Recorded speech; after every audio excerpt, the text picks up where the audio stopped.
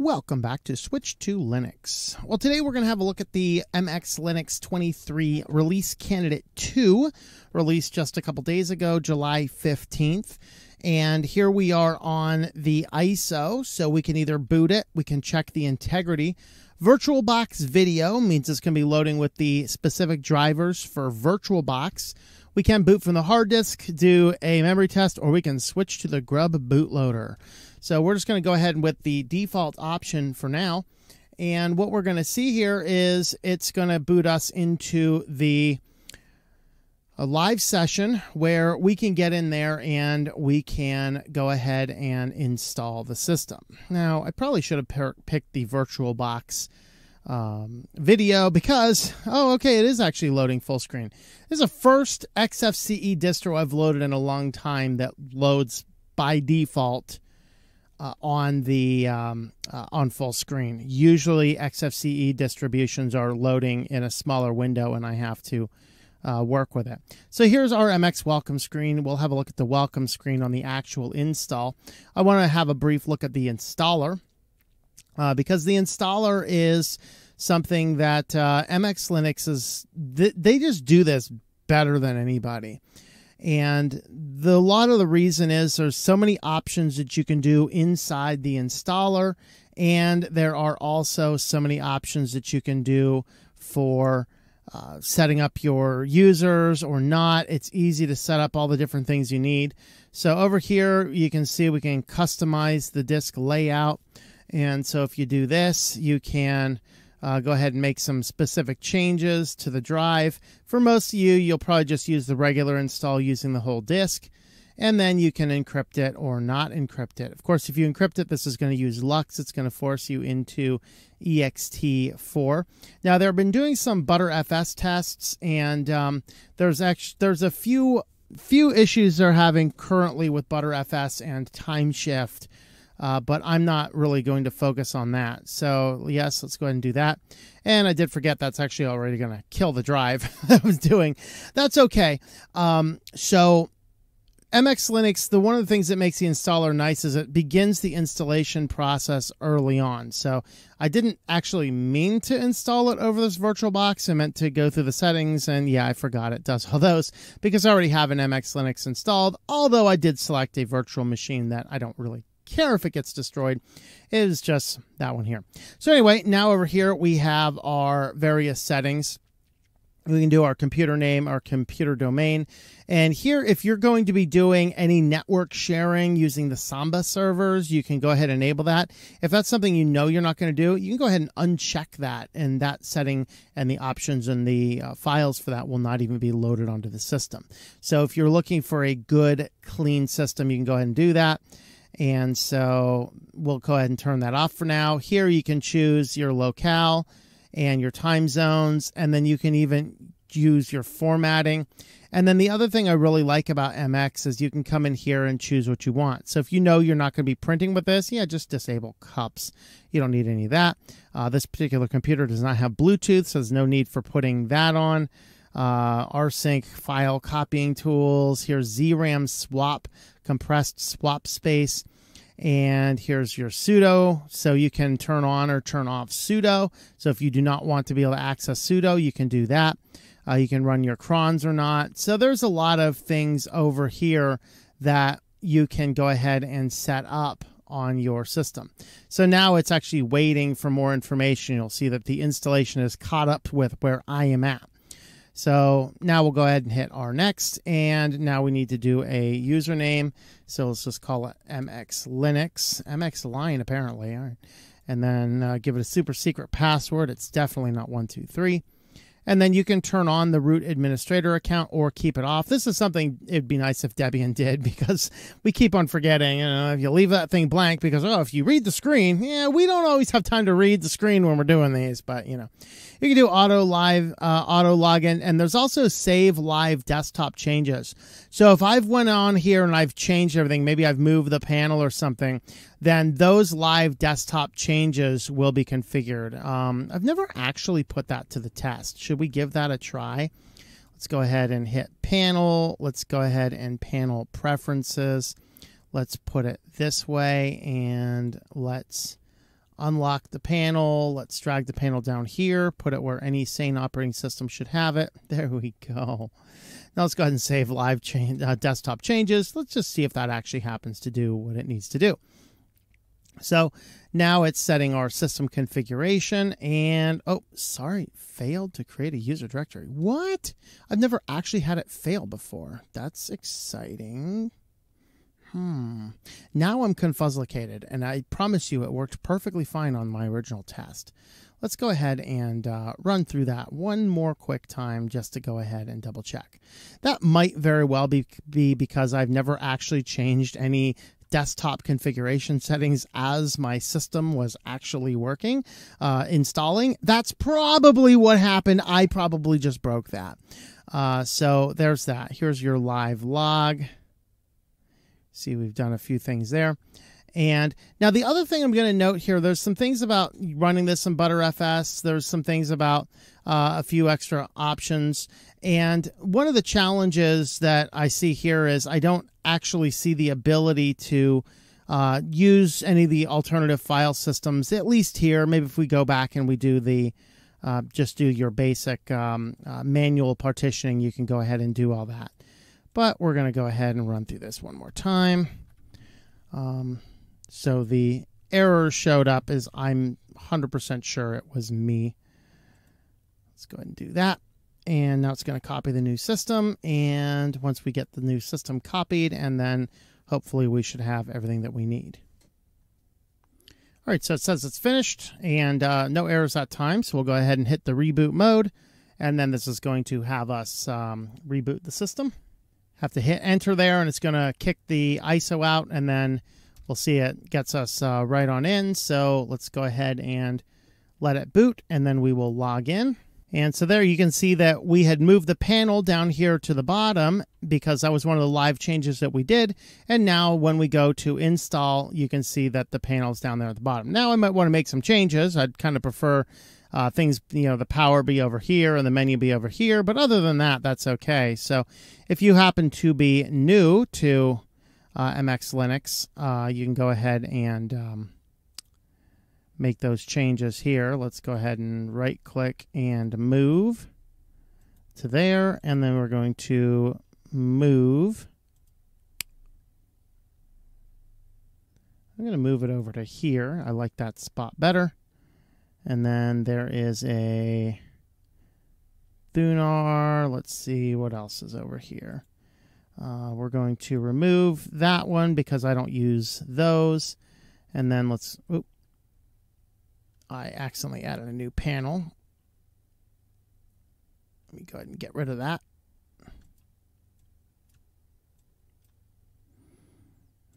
Delete the panel. I accidentally added a second panel there. And what I wanted to do is hit close on that and panel and add items. And we're going to add a show desktop.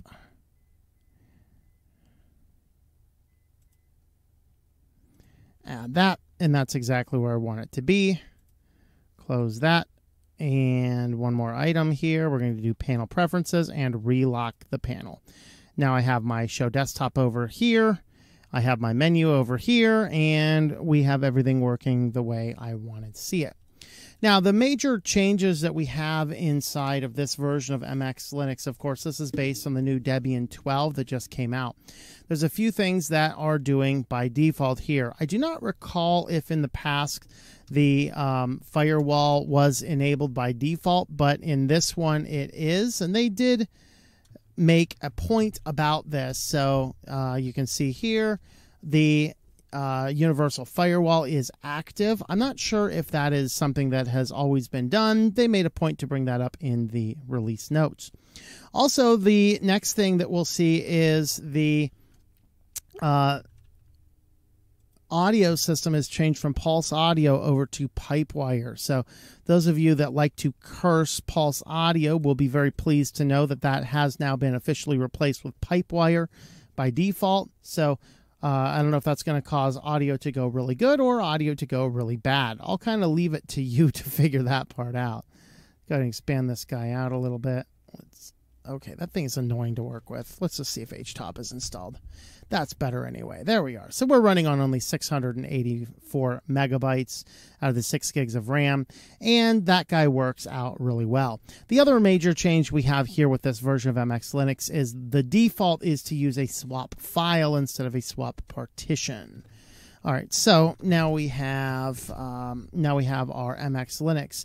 Let's go ahead and give you a little bit of a preview of everything else. Right here it says no updates available. I think that is just not checked yet, because on the one that I had installed earlier, the one I was going to run the review through here, it actually does pop up and say there's 43 updates available. So we'll go ahead and let that do its thing while we look at the various other tools inside of here. So MXLinux is really good in that it has a lot of extra tools that most other distros don't use.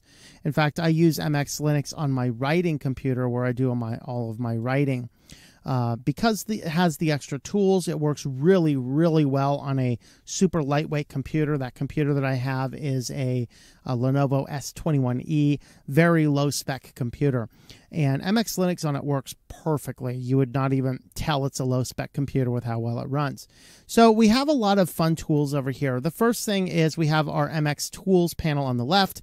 These are unique to MXLinux, well, for the most part. We have a live USB maker. We can do a system snapshot.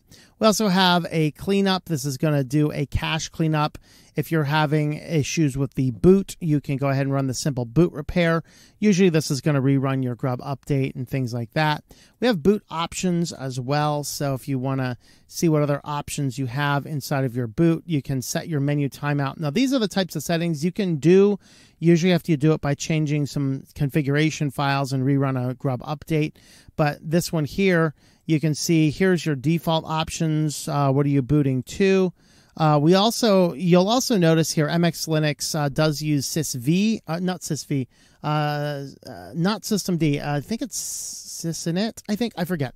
It does not use systemd by default, but if you would like to use it, you have the option under the advanced options. So if you want to use systemd by default, you can actually boot it directly into systemd by default without having to go into the menus to do that.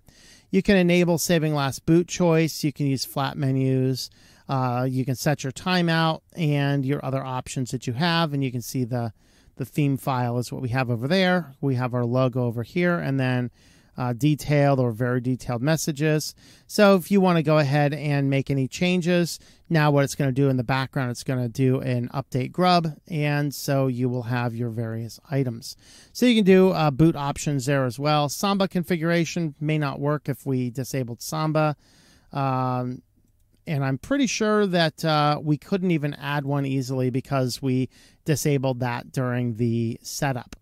We have some other configurations. We have about, if you're running NVIDIA drivers, you can run that. We also have codecs installer in case you need more multimedia codecs. And then there's Conky. If you're unaware, Conky is this little guy over here. It's giving us the time, the hard drive usage, memory usage, CPU usage.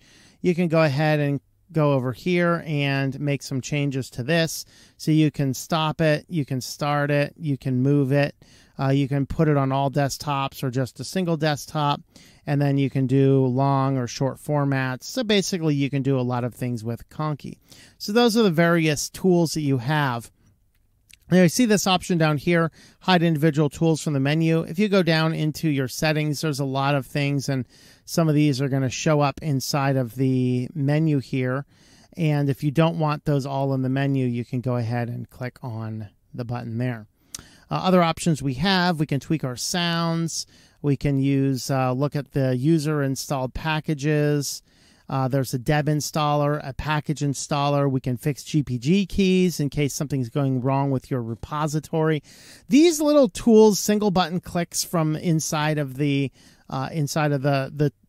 settings panel are very useful. There was another distro I was going to look at for today, and it's broken something, and a simple little click button would probably fix it. Because it's based on Arch, I know what I need to do. The problem is it's an immutable Arch, so I have no idea where I need to do it. And so the system is effectively broken. I have no option except to kill the thing. All right, so that's the MX tools. Over here, the MX package installer. This is one of the best user-friendly package installers because it doesn't contain absolutely everything, but it contains just enough. So you can go into your audio and you can see what the various options are. So Audacious, Audacity, here's Pulse Effects, Spotify. So you have a lot of different options in here. Here's your various web browsers. You can see Firefox is the default. We could do Firefox ESR, Chromium. We have Brave, Pale Moon, Waterfox G3. Of course, Waterfox is now independent of the crazy System 1. Here's you can install children. No, I'm sorry. That's just applications for children. Man, I was thinking you could install a bunch of kids onto this thing. We have a series of other desktop environments, so if you want to experiment with other desktop environments, you can go ahead and do that from inside of here. It just has a lot of software here in a very easy-to-use format. It also has a lot of other options up here at the top, so we can look at various repos. This is going to download whatever information we have. So you have a few different options up there for enabling your repos. So effectively, you see here every small little package that we have available. Basically, it's going to force your upgrades. I'm not sure why it says enabled repos. I'd expect to see a list of repositories, not a list of packages. So this is your test repo. So this is kind of the upcoming experimental or the testing. Debian backports, these are the things that you'll find inside of like Debian SID. So it's going to be upgraded packages, the experimentation for the next run of Debian. See, there's not many in here. That's because Debian just released. And then we also have Flatpaks. So you can go in here and you can show available Flatpaks. I'm not sure if anything is specifically configured. It looks like probably FlatHub is most likely configured in here. Otherwise, it wouldn't be downloading any package information. All right, so we do have a lot of repository applications over here, and that is FlatHub. You can tell. Oh, no, don't do that again. All right. So it's downloading from FlatHub. So if you were to add other repositories, you can go ahead and do that. And so here's where you can add remote repositories if you want. You can remove repositories. So if you want to get rid of FlatHub, replace it with something else, you can go ahead and do that. So this does have a really nice package installer available. The other thing here is the updates item login here will take you to Synaptic Package Manager. But if there are updates, it's going to take you to a different screen. So looks like it has now triggered that we click the button. Now it has triggered that there are updates. You can see now it is green. So now if we click the button, it's going to come over here. It's going to show us all of the packages available to upgrade or install. You can automatically answer yes, and you can automatically close the terminal. We're not going to push the upgrades on this right now, just to show you how it works. So this is, here's your applications by default. We have pretty much just enough good stuff here to make it feel like a good system. Some people might say it's a little bit too much. There's GTK hash if you need to do verify hashes of different applications. Here's a Genie, icon browser. Here's a couple simple games, graphics, our internet, our multimedia.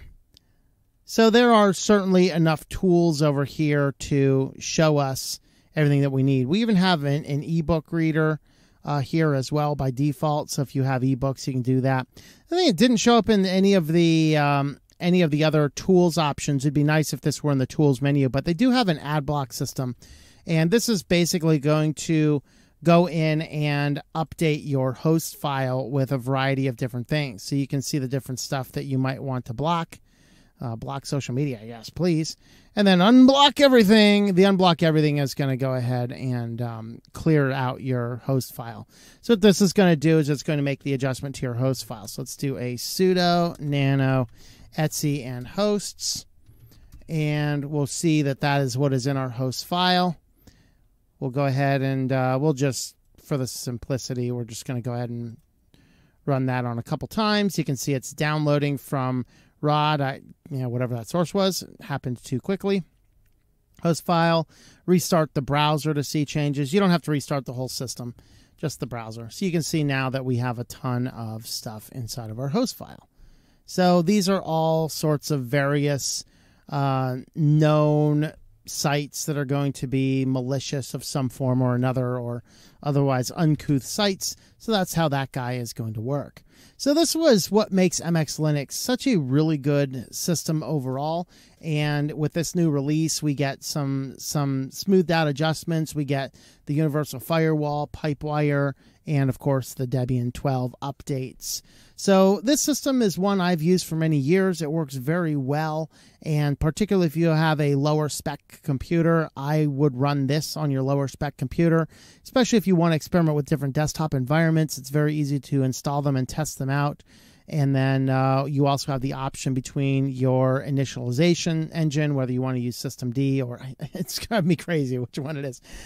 Y'all will know. Check the comments. Somebody will have corrected me as to which the default is. I don't think it's sysv, but it's one of the other initialization systems. So there's your look at MXLinux. This is the next release candidate, which should be out sometime soon as once this is all finalized out. So thank you for watching, and I hope that you enjoy switching to Linux. Thank you for watching this video from Switched to Linux. This channel would not be possible without the backing of the program supporters scrolling on the screen now. You can be a supporter at Patreon at patreon.com/TOMM or at thinklifemedia.com. I also want to thank the open source community who creates such excellent software that makes producing this show possible. Please remember to support your software communities. Thank you, and I hope that you enjoy switching to Linux.